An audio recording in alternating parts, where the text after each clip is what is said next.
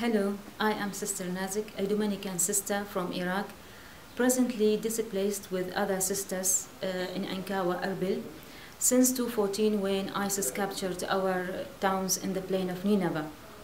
I would like to say thank you to the Aid to the Church in Need and other benefactors who helped us with our social and educational projects to help the displaced people survive this ordeal.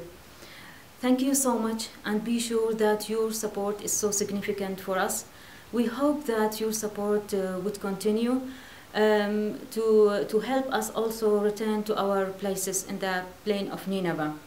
We pray for you, and please pray for us. Thank you so much.